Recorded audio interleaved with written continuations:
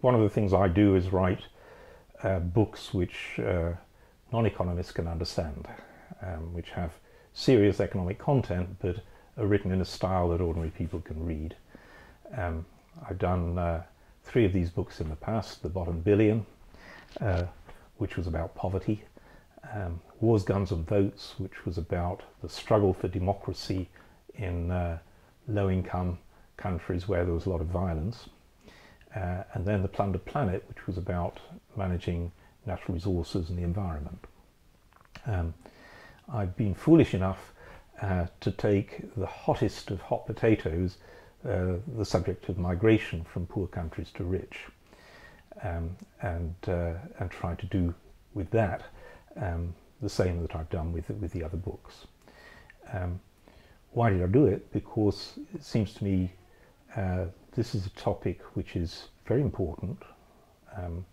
If you look at the citizens of the developed countries, migration, immigration is pretty well top of the list of policy issues. But policy itself, when you look at the actual policies adopted, is clearly in disarray, to say the least.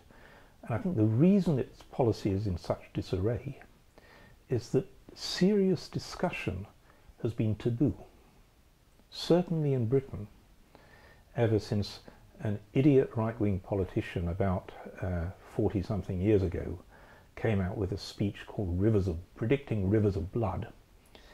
And after that speech, nobody dared go near the issue. And that taboo, which has run its course for 40 years, has meant that policy has never been seriously debated. Policy becomes the plaything of the tabloid press.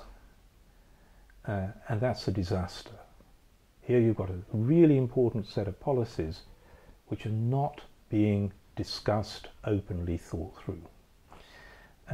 So that's one motivation for writing this book. It's called Exodus, I should say. But the other is I work on poor countries.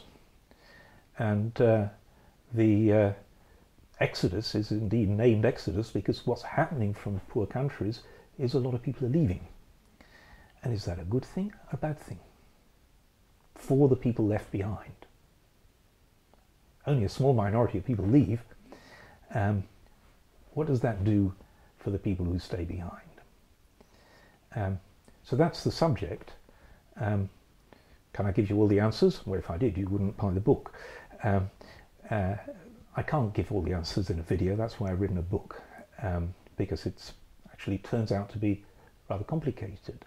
But in essence, both the effects of migration on the host countries and the effects of migration on the countries of origin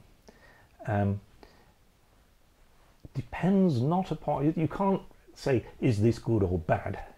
The right answer is, how much is best? Essentially, some migration is good, it's better than no migration, but you can equally have too much migration. Too much both for the host countries and, more importantly from my point of view, too much for the countries of origin, the people left behind. And so, to my mind, migration policy, not only is it deeply dysfunctional, but it's been framed around the wrong question. Is migration good or bad? Whereas what we should be posing is how much migration is best. And to understand why that's the right question and how to answer it, I'm afraid you'll have to read the book.